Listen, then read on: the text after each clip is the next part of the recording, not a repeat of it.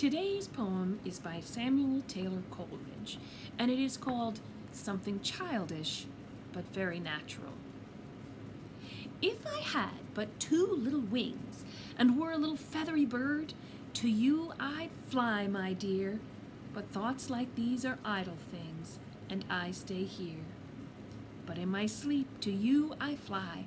I'm always with you in my sleep. The world is all one's own. But when one wakes, and where am I? All alone. Sleep stays not, though a monarch bids, so I love to wake ere break of day.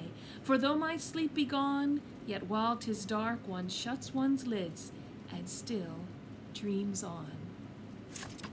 And I'm dreaming about seeing you guys every single night. So, have fun, enjoy the sunny weather when it's there, and get inside and read if it's raining out.